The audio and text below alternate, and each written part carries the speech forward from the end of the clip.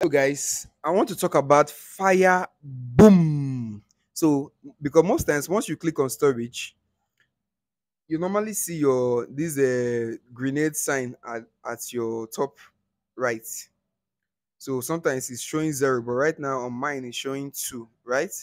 So what does this mean? It means that whenever you make a swap on hot, you are going to get a fire boom. So the fire boom means that it's going to give you an additional life, like if you are playing game, so that you can claim on hot easily. Like instead of waiting for some hours, like 24 hours, 2 hours, depending on your time, with fire boom, it's helped to speeding up the whole process. So right now, let me click on. You can see right here. I have two fire boom, and you can see right here like boom your storage. So I'm going to click on the boom your storage. So now this one is Let me click on the first one first. Make a boom. So I'm going to click on it. So I really want to make a boom. Let the boom be loud. Boom. You can see it now. It's not enough for me to claim. So I have a second boom. Let me make use of it. And if you notice, it normally reduces my R. So it was 22 R not too long ago. Now it's 20 R. So it's not enough for me to still claim. So let me just swap one more time or bridge one more time. Let me swap first. Let me see if that thing will work for normal swapping, or you just have to be bridging. Let me swap to USDT. Let me just swap one near. Let me swap one near. So I'm doing this just to show you how to get the fire boom. I want to see if so swap. Okay, so I've made a swap. So they gave me one fire boom. So let me go back. Let me go back to use it. Fire boom, because that swaps. So whenever you make a swap here, you click on storage. So I have one fire boom. Let me make use of it. Click on it, then make a boom. I want to see if it will be enough for me to claim. Boom. I think you need one more. So the more you make swap, and depending on the amount you are swapping, so your boom goes higher depending on the amount you're swapping. So let me make just one more swap. Let me use the bridge function. So let me still bridge 0.01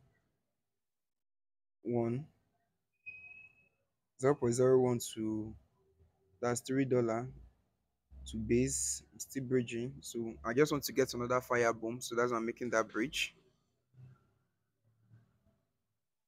So I might likely swap that USDT back to near.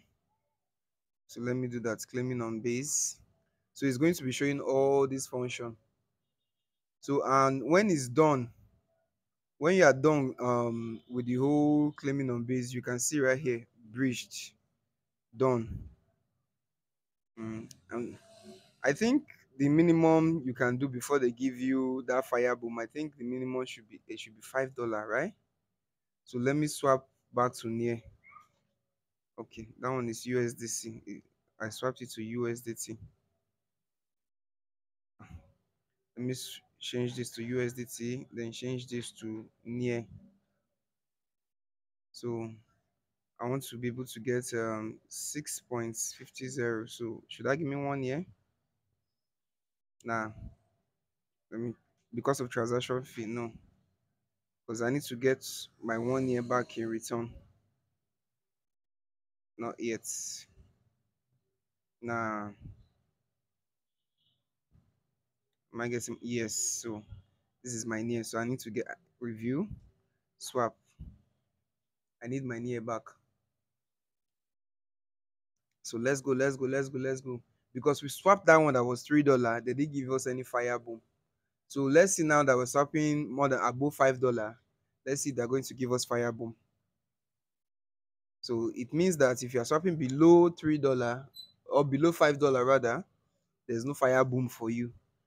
But if you are swapping $5 and above, definitely there's a fire boom. You can see it right now. Use. I'm going to click on use. So fire boom click boom your storage, then click here, then make a boom.